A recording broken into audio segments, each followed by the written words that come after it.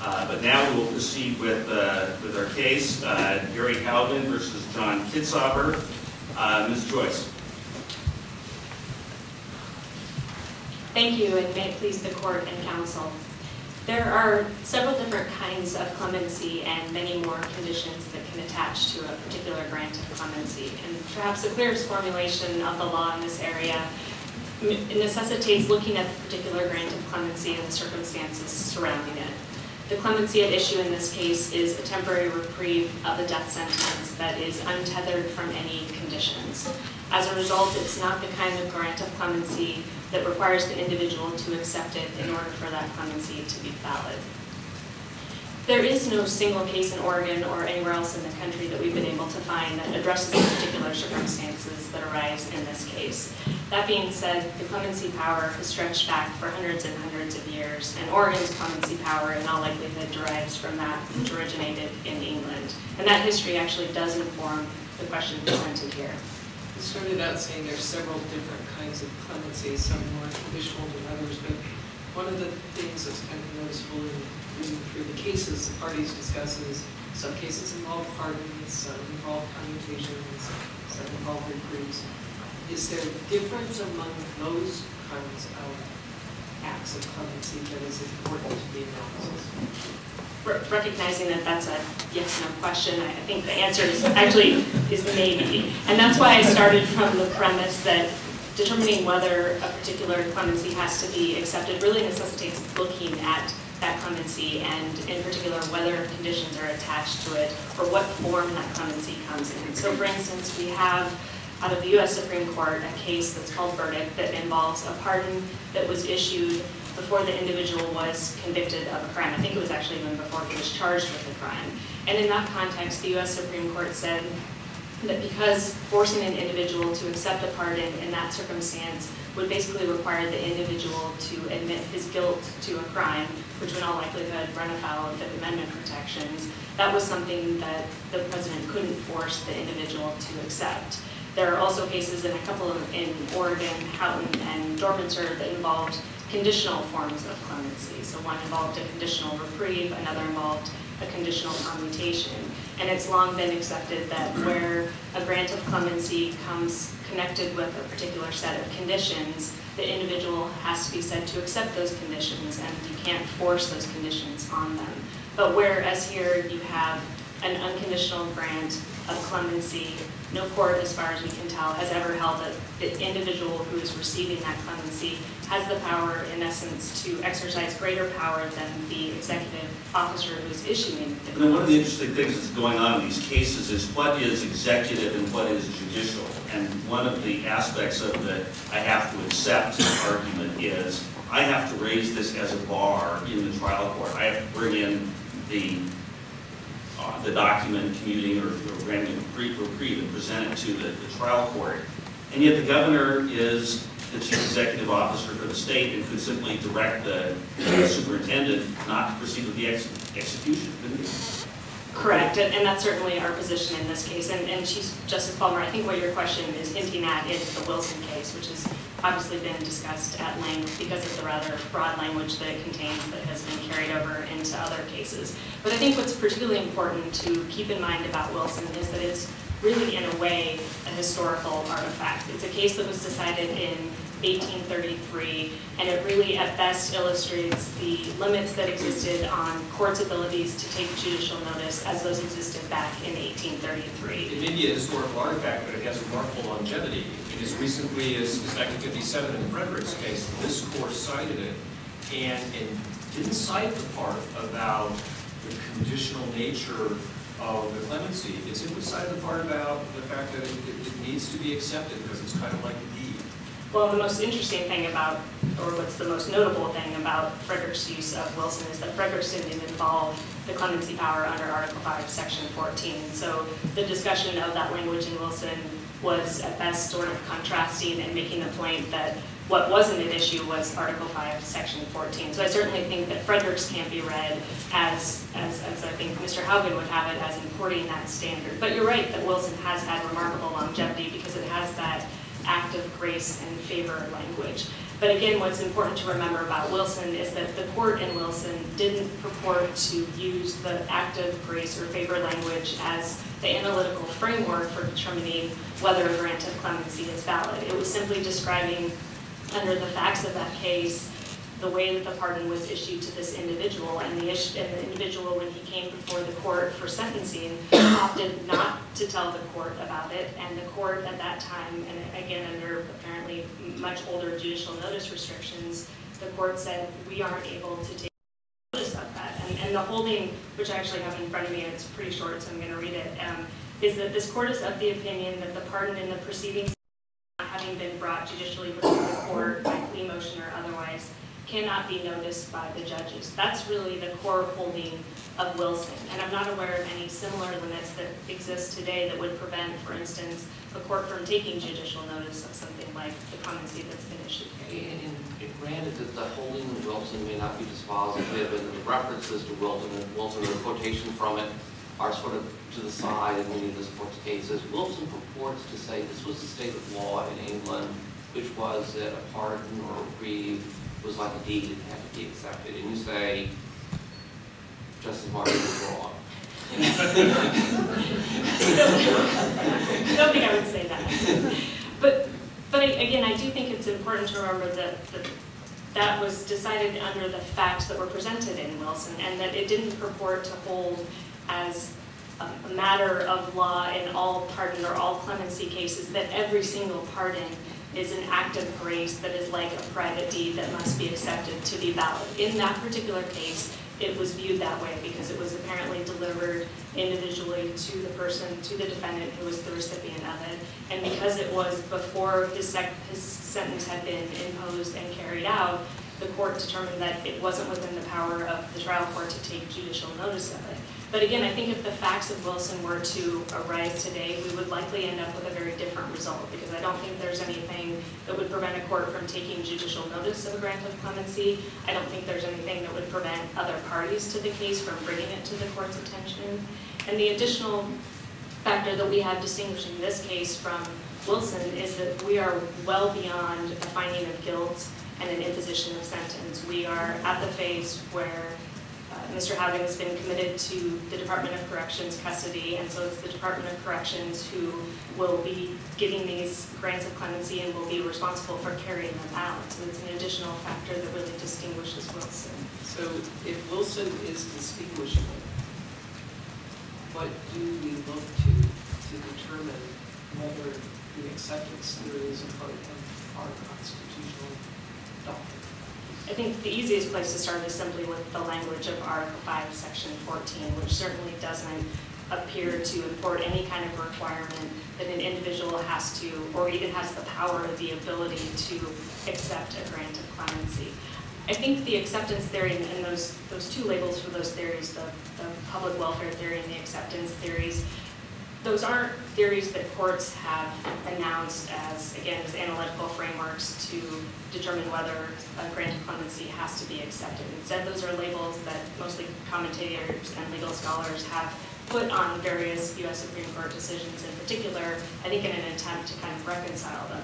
But they're really not mutually exclusive. In some cases, it might fairly be said that a particular grant of clemency is a personal favor or it is an act of grace, but that's certainly not always the case, and we know that stretching again back into English times when sometimes the king could grant clemency for a particular reason or no reason whatsoever, or he could believe that the public welfare demanded that this individual shouldn't serve out the sentence in the method in which it was imposed. So along those lines, does it matter at all with respect to the state's position what the governor's purpose or motive was?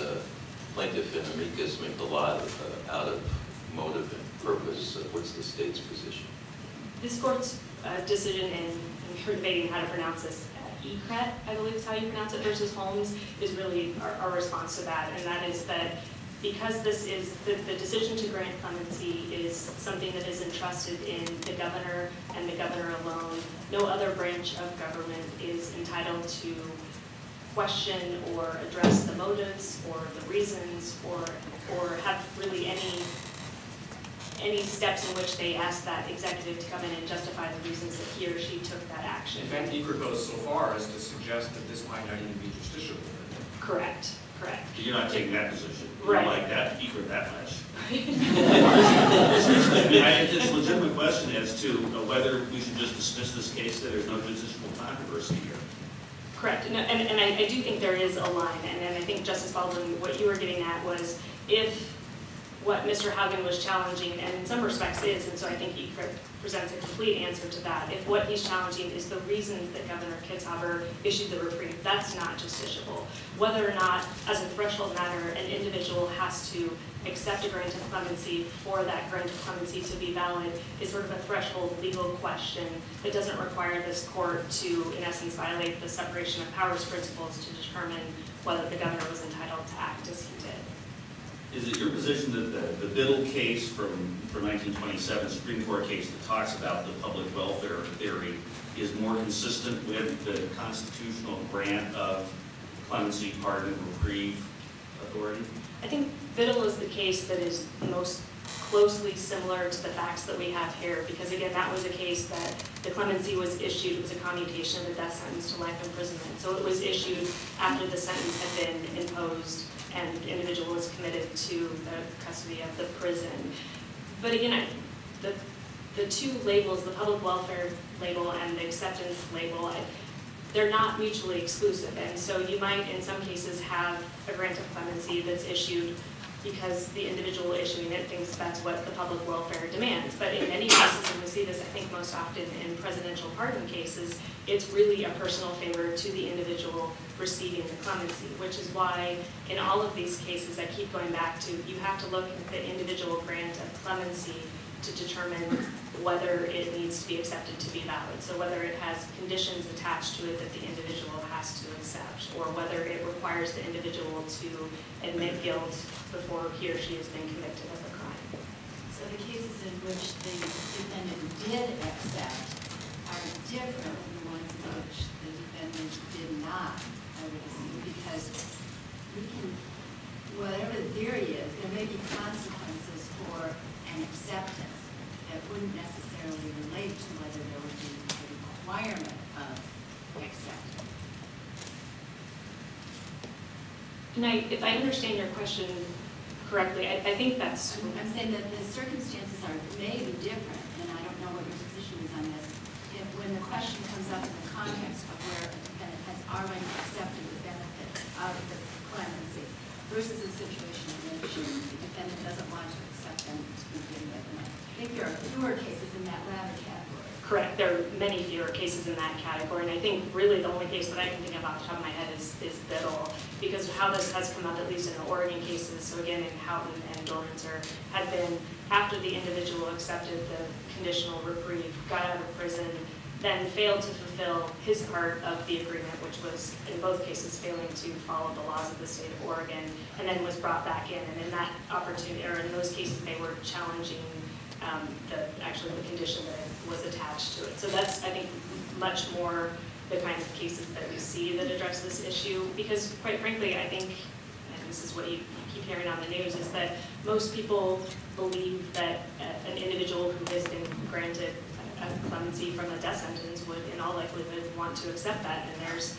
actually language in Wilson that talks about the difference between a death sentence and a misdemeanor, and they say it's almost implausible that any individual would choose to reject a death sentence. So I think that's why there's such a dearth of case law in this area. You described the governor's clemency authority broadly as very plenary. What is the significance of any of the legislative role that our Constitution sort of specifies? It sounds so maybe kind of unusual to do that. What does that tell us about the nature of the governor's power? So Article 5, Section 14 does specifically talk about subject to such regulations as may be provided by law. And there actually is a small subset of statutes that deal, and it's in ORS 144, 649, and the statutes that follow. And those do address situations in which an individual has asked for a grant of clemency, and it sort of dictates the process that has to follow upon an individual asking for clemency. So my sense from including that language that it's subject to such regulations as may be provided by law, that the framers of the Constitution thought that there may be some things that the legislature might enact that might affect the governor's what otherwise plenary powers, but to date the only ones that are on the books are really those ones that deal with situations in which the individuals ask for a grant of clemency. And I'm not sure, there are in many other states, the way that the clemency power is set up is that the executive has a clemency power, but there's sort of an advisory board or some kind of board that ultimately has to approve it. And in enacting our Article 5, Section 14, the Oregon framers actually specifically rejected that kind of advisory board. So I don't know if this is a holdover or some kind of oversight that they wanted to include in this, because quite frankly, it's just not explained in the history of the framing of that provision. And there's this kind of full check of treason. Correct, right. If upon conviction for treason, he can suspend the execution of the sentence until it's reported at the next legislative assembly. So the governor simply directed the superintendent not to proceed with the execution without acting under his clemency powers, reprieve powers. I think that in turn would create its own concerns in terms of separation of powers. And there's actually a case in Oregon, I think it's the Carpenter case, that talks about, that was a case in which the court had actually paroled the individual. And the question was whether an executive agency could in essence override the judicial's decision to parole this individual. And what they said was that the executive really doesn't have the power to do that kind of thing. So given that the court in this, a trial court in this case had issued a death warrant, I don't think that the governor could simply call up the Department of Corrections and say, don't carry that out. I think the only way in which he could do this, and Carpenter actually suggests as much, is for him to exercise his authority under Article 5, Section 14. So if the governor felt that the drugs used in the lethal injection process were allowed pain to the prisoner, if it's inappropriate to use those, and wanted to not have any executions for that reason until they figured out a different set of drugs to use, he would have to suspend or give a temporary reprieve at least to everybody on death row while that process worked out, or at least people that had death warrants. Correct, as opposed to just directly contacting the Department of Corrections and taking that back. And that I suppose gets around, or you would argue that gets around Mr. Latto's reference to the provisions of the Constitution that say the governor has to execute the laws and can't suspend laws and things like that. Correct. Nothing is being suspended here. I think the primary law that Mr. Haugen argues is being suspended is Article 1, Section 40, which provides for the death penalty in certain cases if certain factors are met.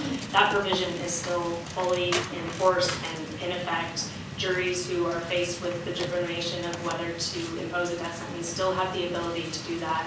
All that is being reprieved for a temporary period of time in this case is the carrying out of a particular sentence. And in fact, Governor Kitzhaber is acting under the authority of laws by virtue of his powers under Article 5, Section 14. So it really can't be said that he's suspending the laws that he's acting under. One of the arguments that I think some of the ACLU need is that really we shouldn't be trying to look back to English common law or any of that at all. After all, that was a key and that was very different organic structure of the government than what we're dealing with here. I think that you don't necessarily subscribe to that, and you seem to still want to anchor yourself somewhat in British common law. I think, as this court has often noted, it can sometimes be difficult, particularly when there's not a lot of historical discussion around the enactment of a particular constitutional provision, to divine the origins of it. I do think it can safely be said that the clemency power is very, very old. The United States Supreme Court has said that the clemency power that is enshrined in the United States Constitution certainly derives from that in England. And so I think it's fair to say that the idea of clemency as it existed in England, which is very similar to the way it exists in the U.S. Constitution, is also reflected in Article 5, Section 14. I probably wouldn't go so far as to say everything about the clemency power as it existed in England has to be identical to that today, but I think a lot of the ideas behind the clemency power and the notion that the individual executive should have this power to, in his or her determination, to decide that a person over whom they have the responsibility doesn't deserve to suffer a particular sentence. That's the whole idea behind clemency, and that I do think is enshrined within our Constitution. Is it one of the other ideas that it is one of perhaps the two key checks and balances exercised by the executive and three-branch system of government that's fairly different from England's, and as a check and balance, I would know that it informs differently how we look at the governor's prerogatives in exercising it. And again, I think it's the same themes that you see that arose in England, and I think either Biddle or Burdick talks about this, that it could be that a judge or a jury back in the English times decided that there's a particular sentence is warranted, and yet as a check on sometimes perhaps improper evidence or some facts have come to light afterwards that might make the particular individual appear innocent, that one person has the ability to exercise his power, his clemency power, to decide that that person shouldn't carry the sentence out. So I think, again, and this is why I think the acceptance versus public welfare theories are a little dangerous to kind of categorically adopt one or the other, because there are so many different things that have played into the clemency power as it exists today, and that's certainly one of them. And I get that. I'm not sure in England, though, I necessarily think it was a check and balance so much as it was a reflection of it's good to be here. And I definitely think that was the primary responsibility, but there is some discussion, and I can't remember if it's in Blackstone, but one of the Old English commentaries that we rely upon that does discuss that there could be questionable evidence, and that could be a basis for the king at that time to decide that this particular individual warranted a grant of clemency. Would you agree that if the governor puts conditions on the grant of clemency, that the defendant can reject the offer of clemency, or whether it's an offer or not, it can be rejected? I do, with just a little caveat, and that is in the cases of capital punishment. It's hard for me to imagine as a practical matter that the governor would issue a conditional grant of clemency in a death sentence case that would then enable that person to reject it. But there has been, and again, going back to English times, this sort of idea that death penalty cases are different, and that an individual doesn't possess the power to force his government to execute him if that isn't what the government wants to do. So I think as a general matter, conditional grants of clemency. Are there cases, aren't some of the English cases, don't some of them say, you won't be subject to the death penalty if you go to Australia and don't come back. And then they come back. Then they can be executed again or not. And I don't actually know that there were any cases along that line. There definitely were cases that were conditional in nature that involved this individual having to leave the territories and not being able to come back. And those were generally thought to be conditions that had to be accepted, and if the individual then failed to fulfill that condition, they could be called back into prison. But I'm not aware of any cases, and I think the English commentary is actually to the contrary, that you cannot force a government to execute you against your will. So you're saying even the conditional distinction may not have any play when you're dealing with death penalty? I definitely want to reserve that as an option. I think it's a much clearer, it's sort of a clash between two doctrines. That's certainly what Holmes says in the Biddle case. Supposing the Kirby's did not accept the change, he could not have gotten himself hanged against the executive order. Exactly. He's not going to let him do that. Right. So that's why I say if it's a conditional grant of clemency in a death sentence case and the individual attempts to reject it, that's why I'm uncomfortable saying categorically. But where does the right to reject come from? Anyway, I mean, do we have to assume that it does exist at least up until this point? Yeah, absolutely. I think you can assume that it exists because we have a couple of cases in Oregon where there has been a specific condition. But regardless of what theory, say don't go by the theory, but let's say we say the theory is acting in the public interest, and therefore the public is to control. Does that, by its nature, eliminate any right to reject? And that's why I say that the whatever label that is put on it isn't necessarily determinative of the analysis that you use. It doesn't purport to provide the analytical framework. It may in some cases describe the motivations that a grant of clemency is given, but neither of those theories provides the method by which you have to determine whether a grant of clemency has to be accepted. Well, what is the, But am I correct in understanding to say that if a person does have the power to reject a grant of clemency, it comes from the existence of the condition? Correct, exactly. And I see my red light is on, thank you. You'll have your full 5 minutes. We took a little bit of your rebuttal. Mr. Watto. Good morning, may it please the court. It's nice to be back at my alma mater. I think justiciability is probably a good place to begin because it's beginning at the beginning. And that I think the parties roughly agree about that issue. That is, as to a governor's exercise of discretion, that cannot be questioned by the judicial branch. But what constitutes a reprieve is an issue that can be addressed by this court, because that's kind of a threshold issue. If it's not really a reprieve at all, but something else, that's not an exercise of his discretion at all. But there's yet another issue, which is if it's a reprieve, it doesn't have to be accepted. And to what degree is that a justiciable question? We might say it's a reprieve, but that still leaves us with the argument.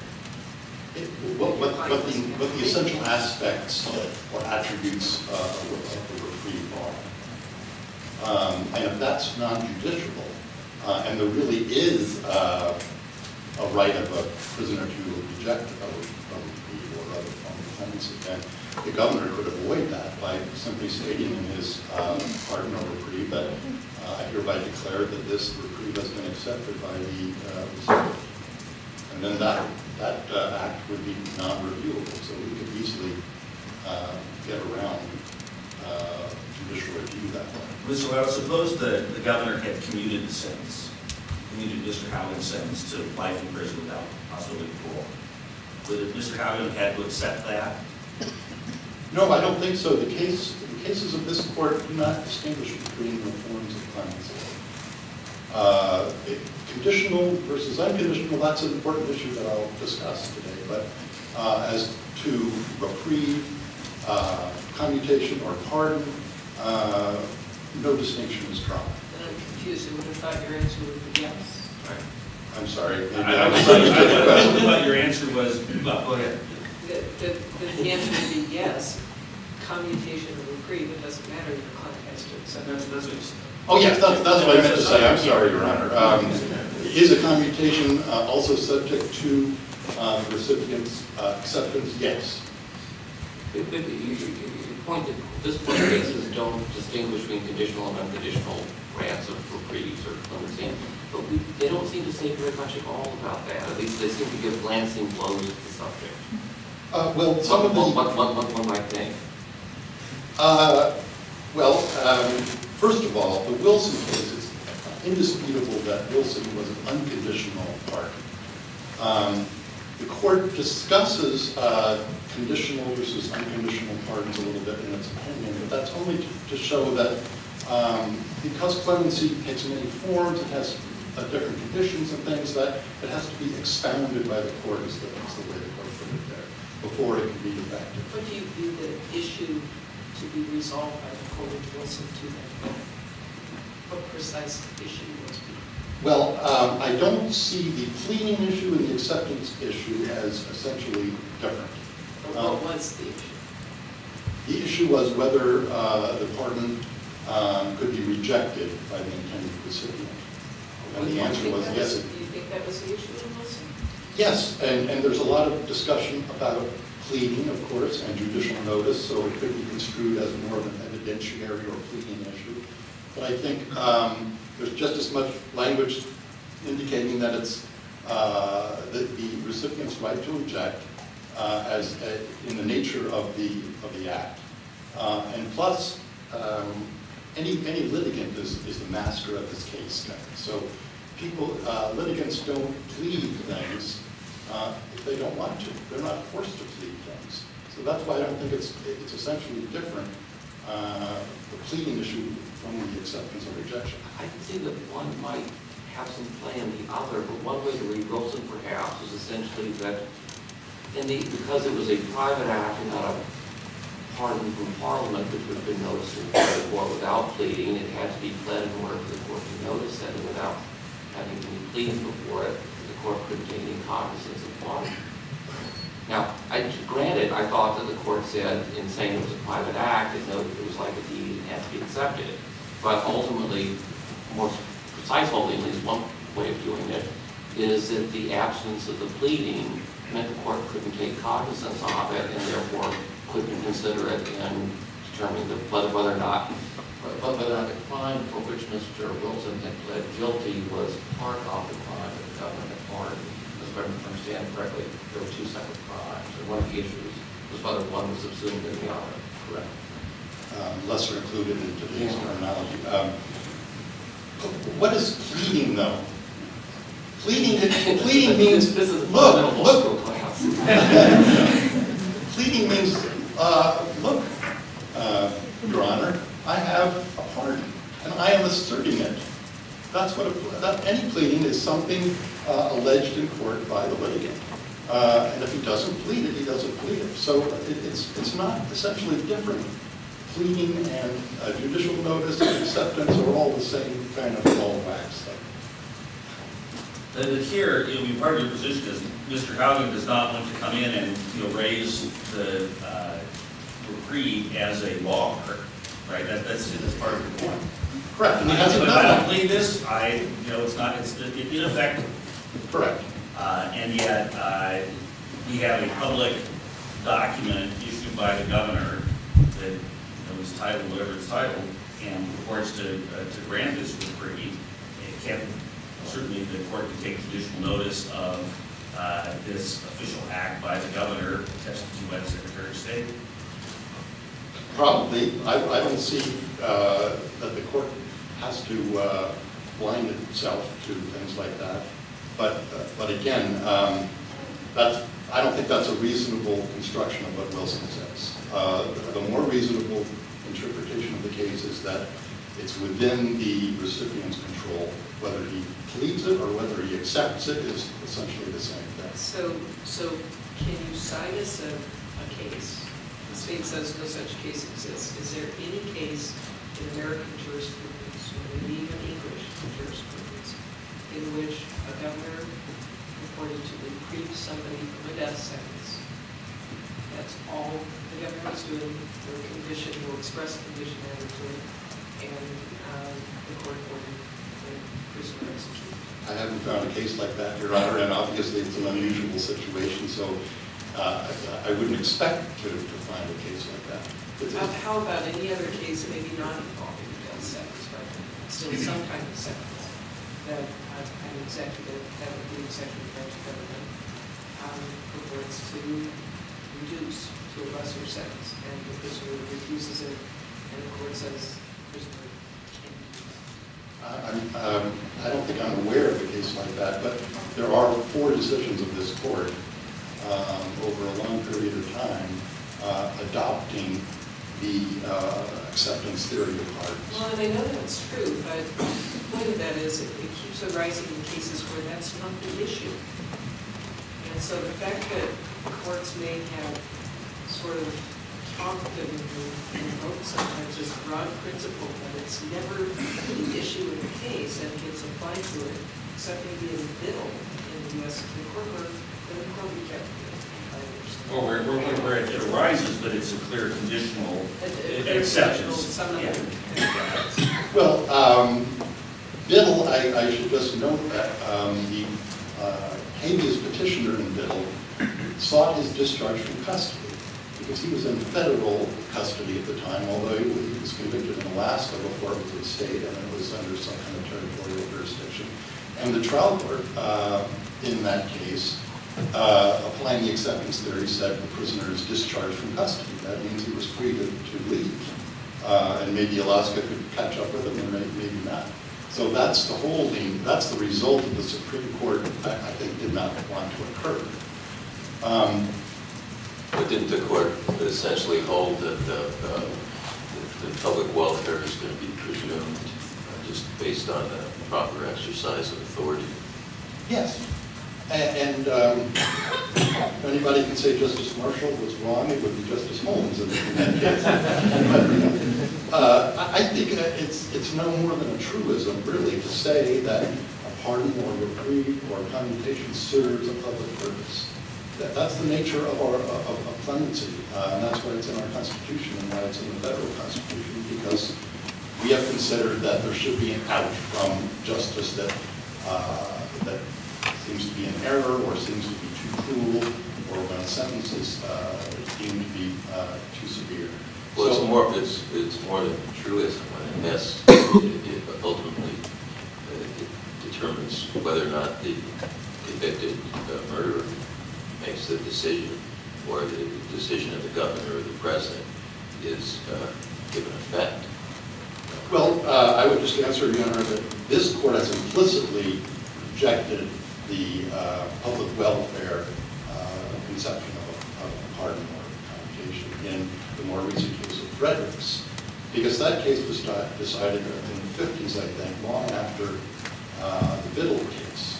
What was the issue with Fredericks, and what did the court's discussion of Carpenter have to do with the issue? The issue in Biddle was had to do with good time credits in the California. Fredericks. I'm sorry, Fredericks.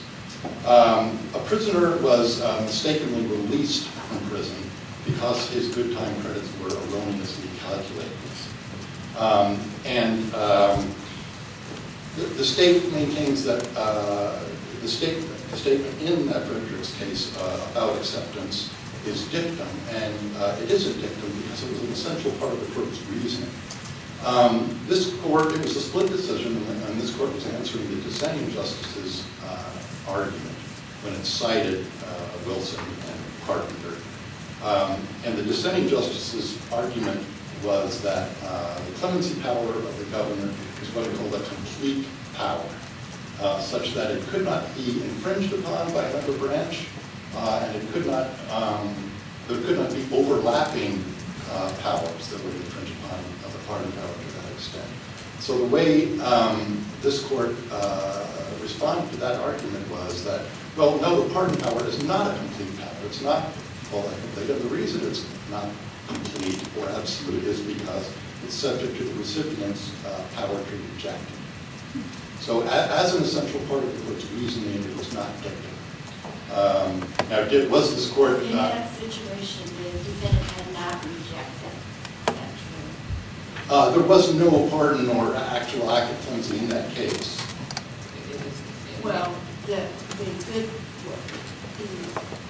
defendant had been released and had not rejected the release.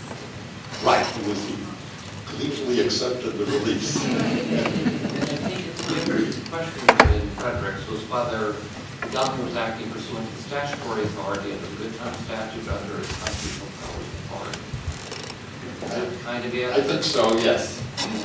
But the complete power was what I think the court was responding to an argument that cast it as a constitutional power and said, the dissenting judges said, this is a constitutional power of the governor and it's complete, it can't be infringed upon or we can't have overlapping powers. Overlapping was the term this court used. That's what makes it at least arguably somewhat collateral to the principal reason in the case. If it's said that in the case, the court could have decided the case without ever remarking on it. Yeah, it could have, but it did. And I think the reason this court was intent on answering every possible argument was that this court reversed itself on a petition for rehearing. So what was the majority opinion became the dissenting opinion, and this court answered every single question. So as part of the court's reasoning, I don't call that dictum. I call dictum extraneous or advisory. I mean, what is wrong? In other words, the fact that the defendant has the power, even if the defendant has the power to reject, doesn't necessarily mean another entity has the power to overlap. So you kind of wonder whether the majority, the reconstituted majority, Fredericks on rehearing, actually got the issue right. It's at least a question. It's certainly a question. Of course, this court can overrule any of its precedents. Should it overrule these long-standing precedents? No. The governor has not offered reasons sufficient for this court to do that. And how about starting with the text of the provision, which doesn't give the prisoner a right to be punished? It seems to me that your position sort of transforms it into an affirmative right on the part of the prisoner to be punished. well, certainly there's nothing in the text that gives that right. As construed originally by the U.S. Supreme Court and then by this court, yes, it does have that right. But even if you go to the text, the word grant, I think, may suggest that it's like a deed. I grant you something, and it's something you accept, like a gift. A gift is only effective if it's accepted, because the intended recipient might not consider it to be such a great gift, or might not want it. The grant is also coupled up with the word power, which sounds fairly significant that the governor has. Power, it's significant power, definitely. And it's plenary power, I agree, in that the governor's discretion as to selecting a deserving recipient of clemency cannot be questioned. So it is a broad grant of power, certainly. But isn't your position here that the Governor's Act lacked authority in the first instance because of his motive and purpose? I wouldn't put it exactly that way. And I'd like to move on to the second claim that Mr. Haugen has asserted, which I think is really independent of the acceptance theory. And the claim is that, despite its label, this is not really a reprieve, because the term reprieve had a fairly precise meaning at the time the Oregon Constitution was adopted and at the time the United States Constitution was adopted. And this is simply not a reprieve. And the only reason I go into Governor Kitzhaber's reasons for the reprieve, which he publicly declared, is to show that this reprieve is not directed as a typical act of clemency towards the prisoner as a deserving recipient.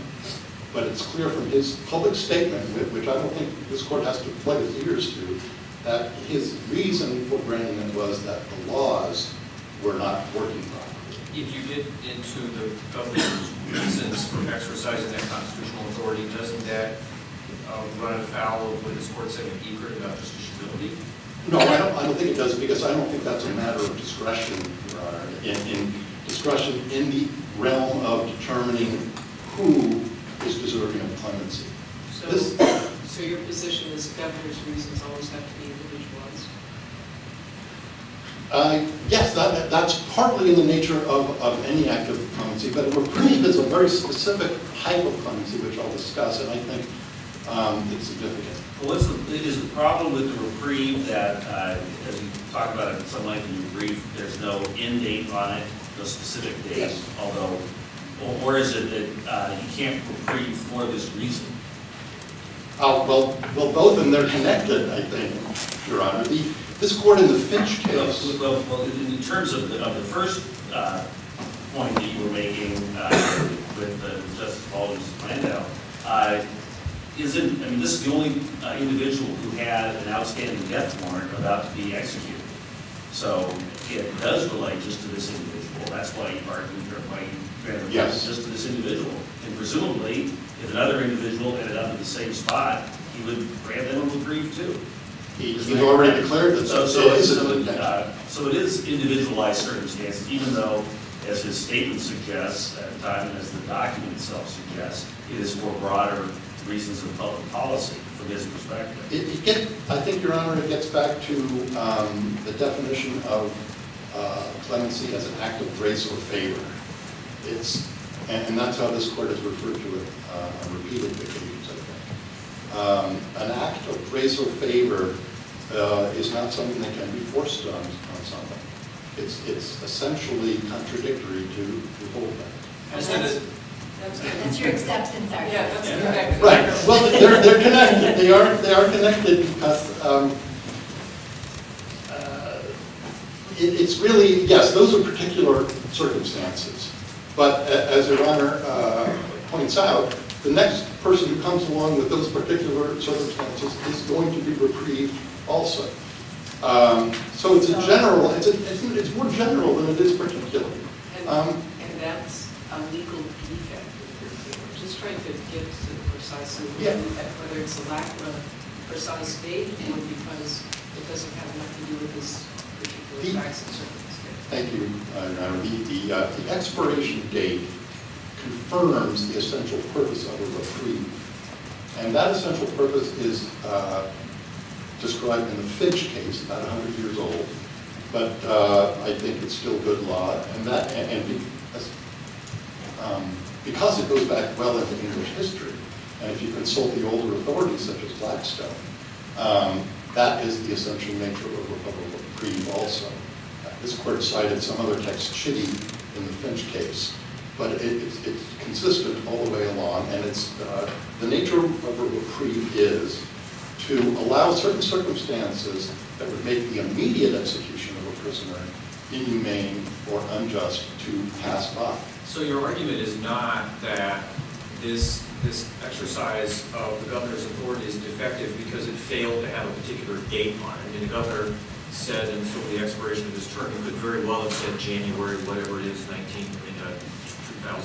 whatever the date is, right? Yes. So your point is that the fact that it ends at his term, it's not because it's not definite, it's because that shows that the reason for the exercise of that authority doesn't have to do with the usual reasons for reprieve. Yes. Do I have that right? Yes, I think that's well put, Your Honor.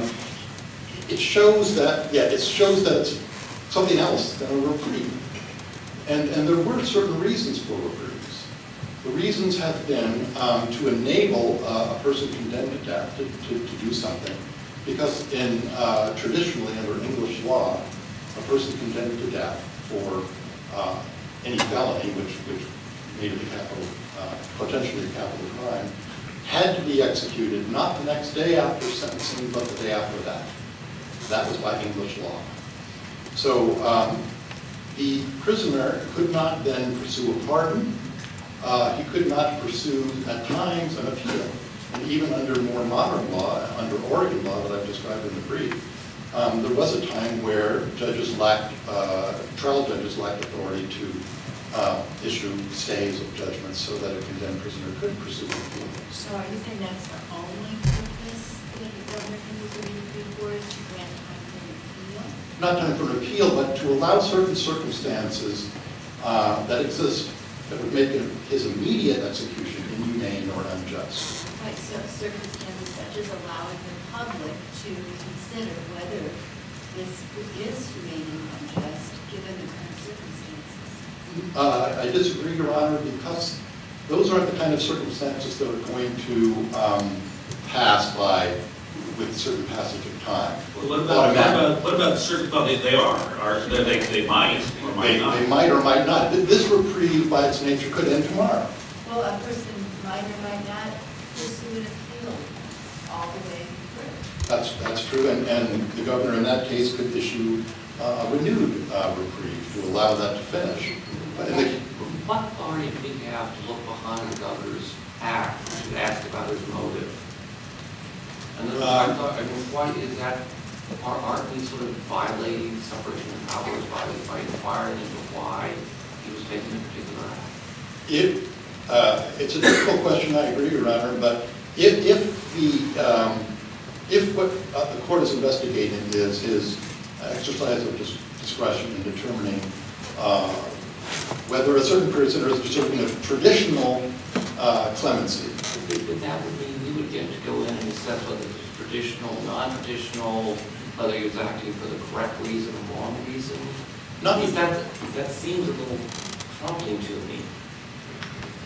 This court still has authority to decide whether this is, in fact, what the governor says it is. If it's not a reprieve, if it's something masquerading as a reprieve, I think this court doesn't have to plug its ears to what the governor has officially declared to be his reason for the reprieve. He made it absolutely clear.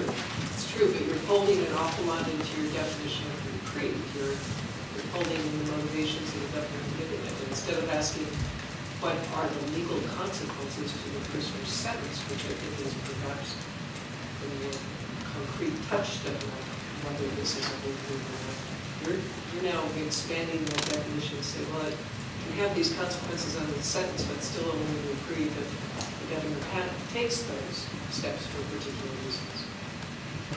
I'm not sure I'm understanding. Well, you're folding motive into the definition of I guess in a way, motive is relevant. But Governor Kitzhaber made his reason for reprieve and for his moratorium absolutely clear. He wasn't embarrassed by it or anything. He didn't want to hide it. He said the laws are broken. And not only are the laws broken, but this particular law, which calls for a death sentence, does not bring justice in his courts. So all of his reasoning is directed at the laws.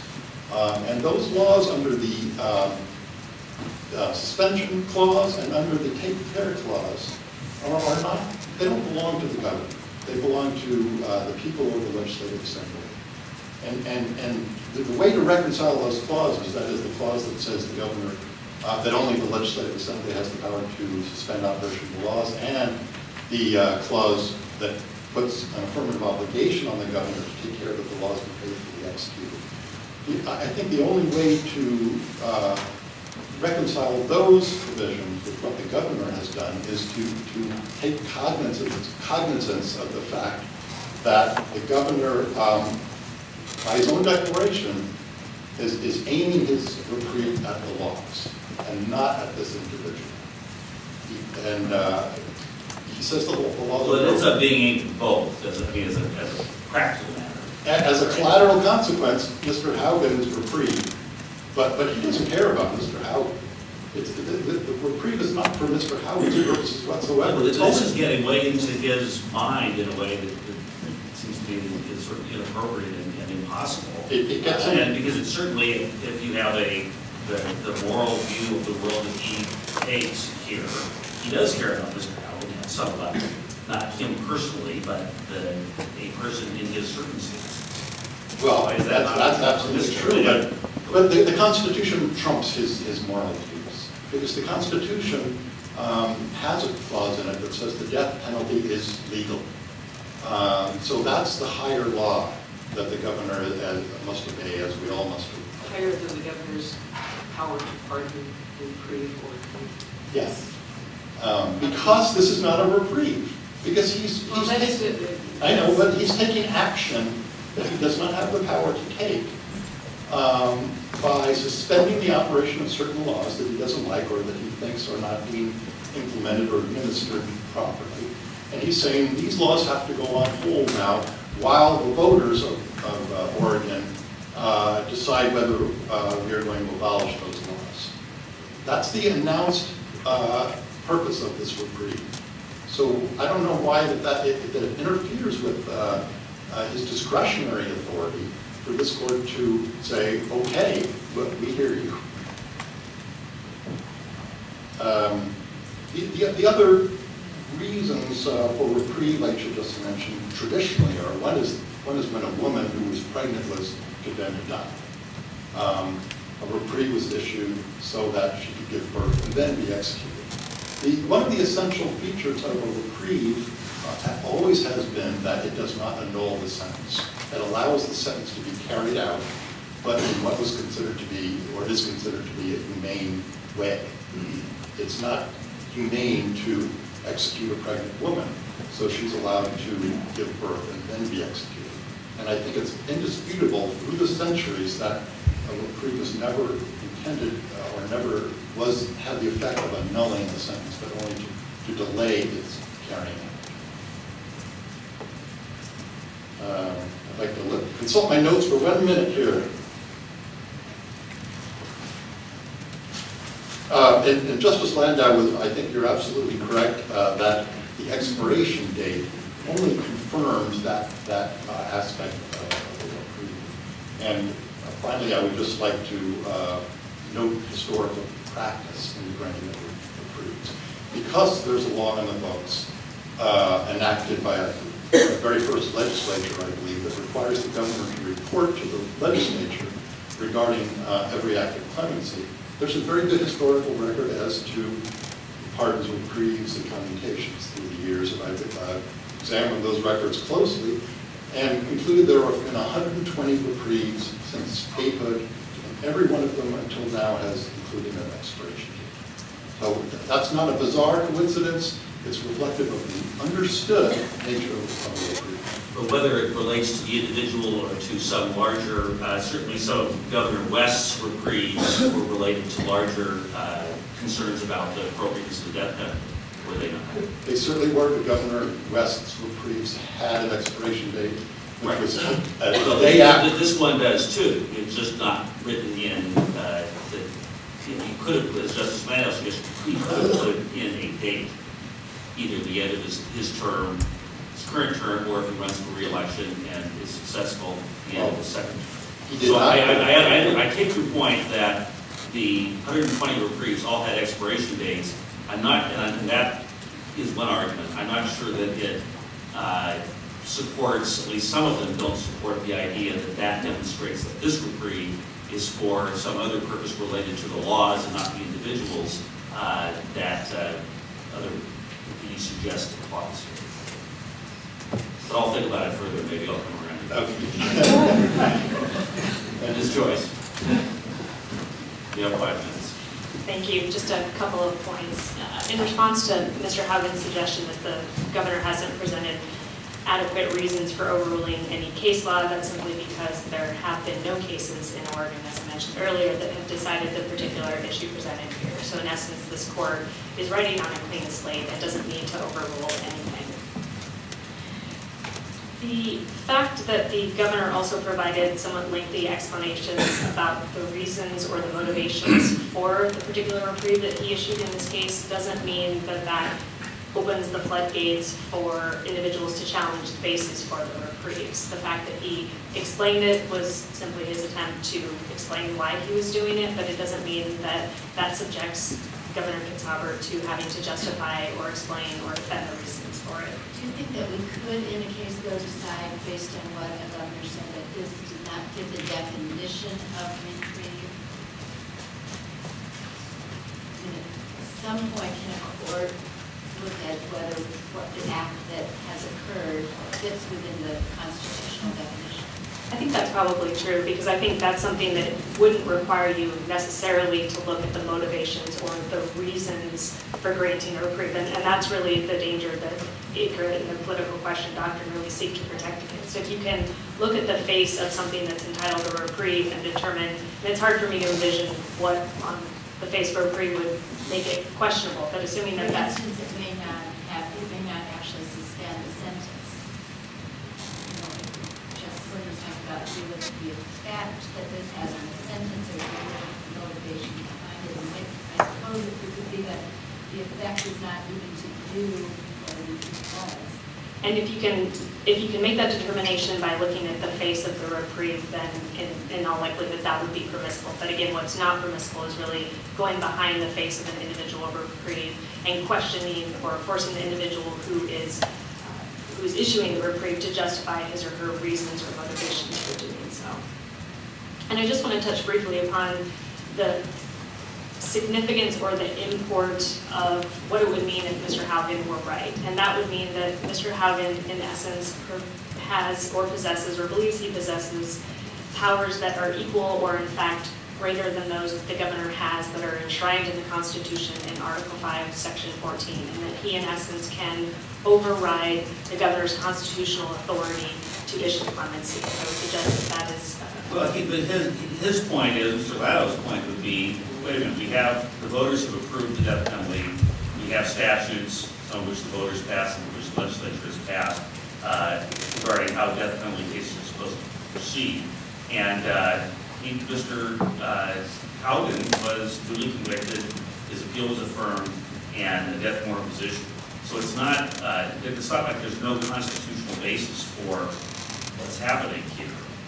Right? I mean, Mr. Haugen said, this is my choice, this is the jury's choice, this is the Supreme Court's choice. Right, but all of that was done in the context and underneath our constitutional framework, which also provides the governor with the unique and singular ability to grant clemency in cases where he or she sees fit, and that's exactly what happened in this case. And I see that I'm almost out of time, so I would just ask that this court reverse and remand for entry of the declaratory judgment that the reprieve is issued by Governor Kitzhaber is in fact valid.